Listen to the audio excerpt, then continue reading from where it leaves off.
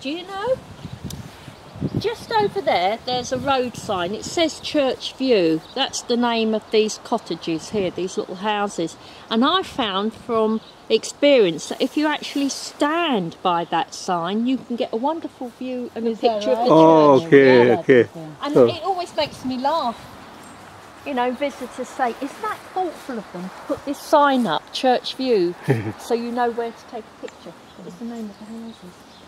Now, gravestones, we didn't have gravestones in Brewster's time. If you were rich, you would have been buried inside the church and have a memorial.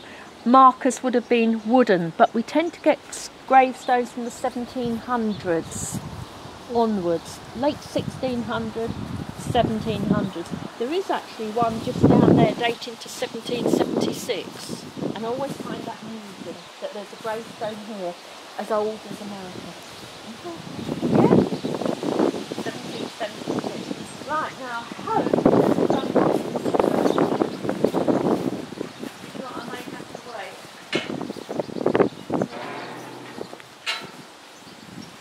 No, they've done it for us. Is that the name of the church? St Wilfrid's, yes. Now, you see here, do you know what these little benches are for? This is where the first grammar schools would be held, in church porches. So this is the origin of a grammar school, where you would have, you know, youth come, and of course the vicar would have learnt Latin. He's more probably or not a university man, and so a part of his duties would be to school, you know, children, but only, you know, noble or richer children. The peasant children never got a chance, they didn't get schooling. Yeah. Right, shall we come in?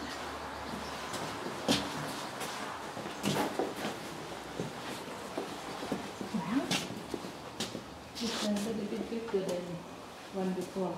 yeah, but it's very plain. Can you see how plain it is? It's quite plain church. Look at the repair. Yes, it's a lot of money. These churches are very old, so they take a lot of repair, especially if you've only got, say, 20 people in a congregation. It is difficult. In America, they've got one of these benches in the museum. This bench here was here in Brewster's time. Oh my goodness. So these are the benches that were here in William Brewster's time. There's one, I think it's in Pilgrim Hall Museum, and it's in a glass case. But here, you know, you can actually touch it and see it. That must be heavy too. That's all right. And it would have matched at one point they would have had rood screens, and the grates and that are very sort of common in English churches. You know, the vine, the fruitfulness.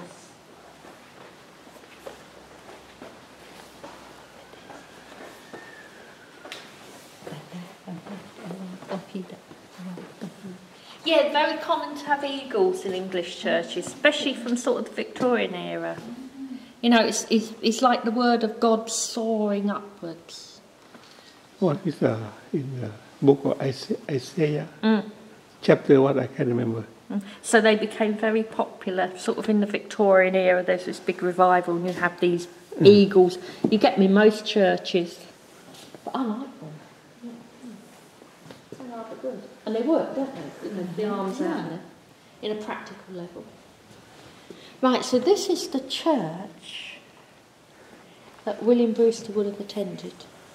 Now there is a plaque at the end of the church left by the Mayflower Society saying that William Brewster was baptised in this church. We don't know that because the records don't exist. But he probably was. Certainly brought up in this village, because just across the way there is Scrooby Manor. Scrooby Manor was a palace of the Archbishop of York. The Archbishop of York had an enormous see. A see is the area that he had control of. It was absolutely enormous, and he had all of these palaces where he would travel the circuit of his area, stay at one palace for a couple of weeks, move on. From here, he probably went to Southall, one direction, which is Nottinghamshire. We're in Nottinghamshire, but Southall or Bishopthorpe, one of his palaces near York. But here, he was the lord of the manor. So he's the second person from the Archbishop of Canterbury, right? Yes, yes. It's the hierarchy is Archbishop of Canterbury and then Archbishop of York, and then all the other bishops are down below. But yes, he's second in command. So very, very important. And most of the archbishops of York were very rich, you know, very powerful. This is what I find difficult to equate, is bishops at that time being so rich. And many of them not very godly at all. It's a position of power, and you think it's so wrong. Now, Look at Wolsey. What a nasty man he was. You know, he collected titles. He was Archbishop of York and didn't come here to the end of his life. But the amount of money he had was incredible. And yet, ordinary parishioners were starving each winter. It's just so inequitable. You know, I didn't understand at that time. I used to go to visit the Catholic Church in Thailand, and they have the Archbishop and Bishop, and they know how important when I was in Thailand. But when I came to America, I didn't quite understand yet what the importance of the Bishop and Archbishop. But last year we went to Germany and at Worms, and they said that they call the Prince Bishop. He is the leader of the church. At the same time, he like the king of that area. So it was really powerful. When you're looking at the Tudor era, bishops were enormously powerful men. Contrast to our Bishop of Lincoln, who retired a couple of years ago, and they asked the bishop what would he like as a retiring present. You know, back in the olden days, probably be, you know, gold crown, something like that, you know. He said, "Oh, I could quite use a new kitchen table." You know, and that was nice. And the Archbishop of York, now our Archbishop there, he's often he's known, if the radio people are in there wanting to interview him, he'd be cooking their breakfast. You know, he's very down to earth man. Right. Do you want to sit down for a bit and I'll tell you about William Brewster? It might be more comfortable on your legs. Otherwise, your legs are going to be so sore by the end of the day. I want to tell you how William Brewster fits into this story. I don't know how much you know about him. I don't know anything. William Brewster is one of the leading Pilgrim Fathers. In fact, he's the one that you can trace from the very beginning of the separatist movement here, who actually makes it to the New World. He's in at the beginning, he's there at the end. And he is a very important man because, yes, the spiritual leader is extremely important. But Brewster was a very practical man. He was the doer. He was like the conscience. He was the man who could motivate. He was the man who could open doors and get things done. So, like the backbone of the movement. So without him, this whole story could have just not happened. And as I said, when we were at Babworth, Richard Clifton was here in 1586. William Brewster wasn't. William Brewster was away from Scrooby, and if things had worked out for him, he wouldn't have returned because he was in the diplomatic corps. He was working for a very high-ranking diplomat called William Davidson. Have you heard of him? William Davidson. He would have been one of those people who may have been sent up and down this Great North Road to Scotland to negotiate with the Scots at the end of Elizabeth's reign. But he also served in Holland. Now, we don't know how he met young Brewster. Brewster was at university. He didn't take a degree. He went to university. I think Brewster was about 13. That was quite common, 13. He meets up with Davidson. So he's still a teenager. And probably I expect they met across the road at Scrooby Manor, because if Davison was going up and down the Great North Road, he would have to stop and rest and eat and be looked after, and as that was one of the posts, he may have met young Brewster there. Whatever, Brewster becomes his protege, and Davison takes him under his wing, and they end up in Holland, and they actually spend time in Leyden. Oh. So Brewster not only gets to know Leyden, he gets to know the city fathers there, and he gets some of the language. He must have picked up some of the language while he was there as well. After serving in Holland with Davison comes back to the court in London. So Brewster would have known intimately all the workings of Queen Elizabeth's court and probably knew some of the leading figures there. They may have actually known him. People like Sir Francis Walsingham, Chief Spymaster, they would have known Brewster because he was a protege of Davison. So Brewster was actually set to be a diplomat and to probably stay in London and have a high-flying career of his own. And would have done had not Davison fallen from grace, because Elizabeth had imprisoned Mary Queen of Scots. She had been the centre of so many plots against Elizabeth that her Privy Council wanted Elizabeth to have Mary executed.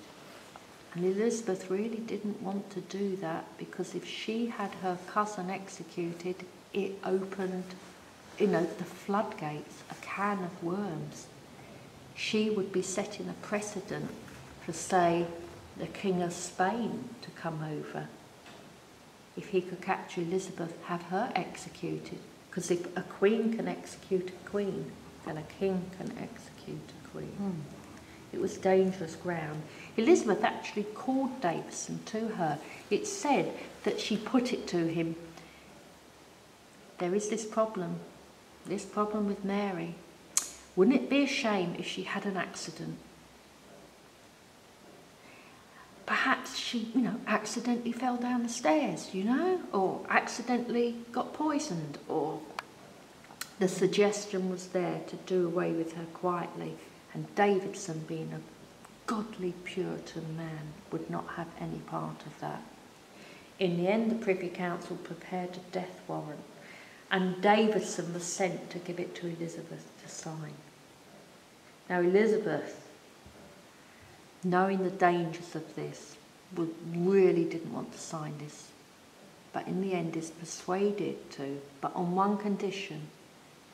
She makes sure Davison knows that that death warrant, although it's signed, it's not to be carried out until she gives her express command. What happens? Davison takes the death warrant back to the Privy Council, and they immediately have Mary executed. And Elizabeth is absolutely furious. I mean, if you think Henry VIII was volatile, Elizabeth was just her father in a dress.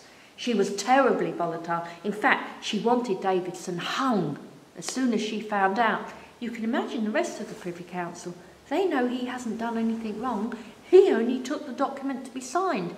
But on the other hand, none of them are going to say, Your Majesty, this is outrageous, in case they end up being punished as well. So Davison ends up in the Tower of London. Now, in the Tudor times, if you had a master and they fell from grace, the first thing you would do would be, you'd be off to find another master. You would get as far away from your master who's fallen from grace. This shows what a man Brewster was, what sort of calibre of a man he was, because he stayed with his master. And in the Tower of London, in any prison in England, you had to have your food brought to you, you had to pay for everything. So whatever Davison needed, Brewster acted as his eyes, his ears, and his go-to person. He would even bring his food in for him. Meanwhile, Brewster's father up here, running the post and bailiff of the Archbishop's lands here at Scrooby, was becoming ill. And as Davison is eventually released in 1588, You can imagine the conversation. Brewster knows by now that his father's really ill. Reluctant to leave his master, but the master knowing that he has been served well by this young man and his duty now lies with his father. So he returns here, and for the last 18 months of his father's life, he's in charge of the post and the position of bailiff. I don't know, you have the word bailiff in America? Like a Somebody bond. does something for a court. Mhm, It's not a a very bond. high position. A bond or something like that. Yeah, like a bondsman, bailiff. But here, a bailiff was a very important position. Oh, really? It was, you were the Archbishop's deputy. When the Archbishop was away, you stood in his place. You know, you collected all the rents. You sorted out local disputes. You saw to the court, which would be held locally over in the manor. So it was a high position, a gentlemanly position. So, you know, it's not a menial job being a bailiff. In the Tudor era, we would call it bribery, but back then it was common practice to offer money for a position. You had a nephew who wasn't going to inherit anything and he was a bit useless. You went to, say, one of the government officials and say, oh, look, here's £1,000, will you give him a position doing so-and-so for life? Somebody asked for the position of postmaster here. And so young Brewster realised that when his father died, the position of post was actually promised to someone else. If it hadn't been, he wouldn't have been here. So, if Davidson hadn't fallen from grace, Brewster wouldn't have been here. Brewster only, by the skin of his teeth, managed to hold on to the post after his father died, and that was only because Davison put in a good word for him, or Brewster wouldn't have been here. And if he hadn't been here, this whole enterprise may not have taken off. But he does come here, he hears Clifton, he's like-minded, and you have a congregation growing. You have like-minded folk here listening to Clifton, but also for a very short time, at the very end of Elizabeth's reign, from about 1602, you have got a congregation of separatists down at Gainsborough as well. And the congregation of people in this area are a part of that congregation as well. Gainsborough is 12 miles away. In the summer when it's light, you can walk 12 miles in daylight. In the winter here it gets dark. It's not like Alaska, but it gets dark about 4:30 in the afternoon, and it won't get light again to about 7:30, 8 o'clock in the morning. You can't travel those distances in the dark. In the summer, of course, it's so much lighter.